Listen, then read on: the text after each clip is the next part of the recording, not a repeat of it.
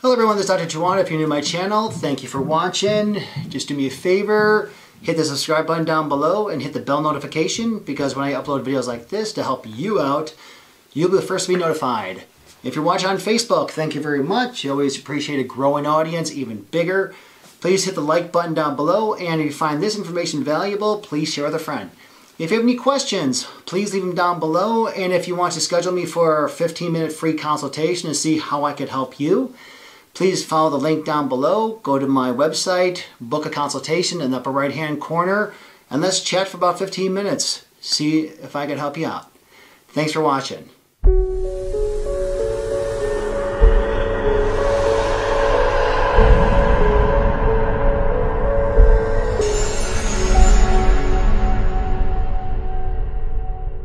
Hello everyone, this is Dr. Jawad. In this short video, I'm going to talk about the relationship between zinc and thyroid health.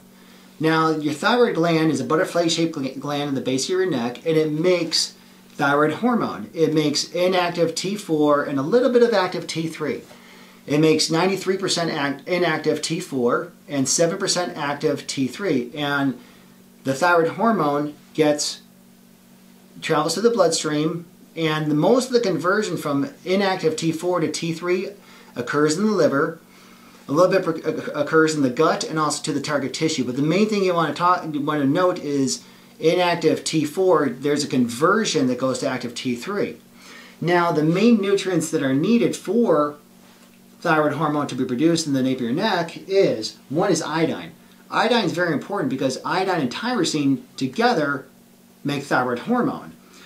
Selenium. Selenium is needed for liver health, for the production of glutathione, but also selenium is needed for the conversion of inactive T4 to active T3. Copper is very important to help with the production of thyroid hormone. And zinc. Zinc is very important mineral needed because it also assists in making the inactive T4 to active T3. Also, it's responsible for the brain, the signal to the hypothalamus, to the pituitary gland, from the pituitary gland to the thyroid gland in of itself to say, hey, we need to produce more thyroid hormone. So zinc is very, very important. Now, a lot of cases, hypothyroid is caused by zinc deficiency. And this is where when you get blood work done and you have hypothyroid symptoms, but this is where your blood labs are normal, even in a full thyroid panel. So the deficiency of zinc, these are some of the symptoms. Hair loss, diarrhea, men, impotence. Could be zinc deficiency. Eye and skin issues, again, dry skin, again, poor eyesight, decreased immunity, you're always getting sick, and poor night vision.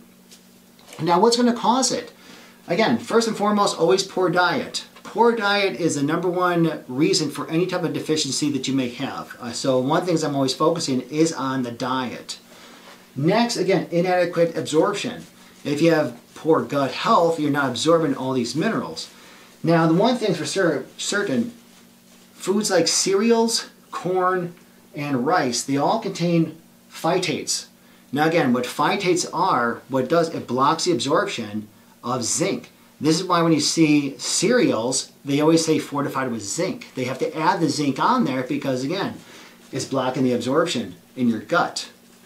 Now, first and foremost, so what do you do about it? First and foremost, I always say attack the diet. You want to clean up the diet. You want to focus on the diet and the gut health.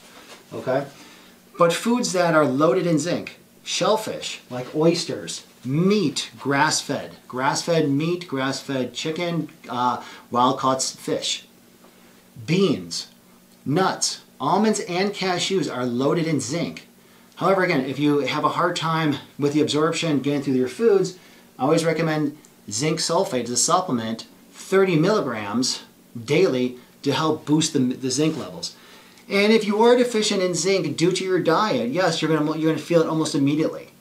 But first and foremost, again, what I'm always focusing is on diet first, because your hypothyroid could be the cause of zinc deficiency if your blood labs are normal.